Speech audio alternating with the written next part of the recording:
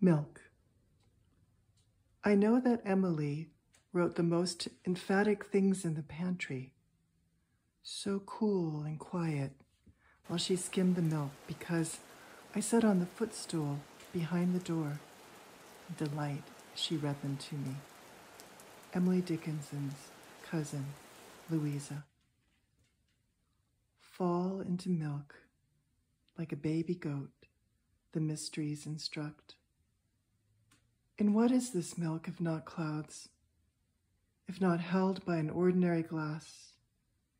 If not this godlight, illuminating the refrigerator or slant across a car window, the crack in the coal chute wind-shook branches when you walk around the block, the door wide open.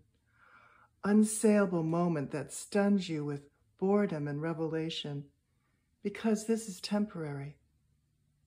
The way stars are temporary, our lives tidal, the way laminaria sway unhindered in storms. It is all right to shine transgressive, to be wet or dry or damp, to turn glossy and green, to be many grasses, to be the underside of tenderness. It's all right to lie down, to be tired and not yet dying, to feel the salt dry on your body and tug on your skin, coming out of the waves to imagine this mercy was meant for you.